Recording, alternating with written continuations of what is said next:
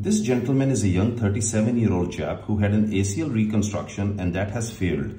And if I show you the reason of failure, because he's got medial compartment varus and osteoarthritis leading to forces and failure of ACL. If you move back and look at this, we did a long leg alignment view and it clearly demonstrates that his medial compartment, if you come close, see the medial compartment has gone bone on bone, wear and tear. Now, the reason why this has happened, because the patient was not given the right decision making during surgery.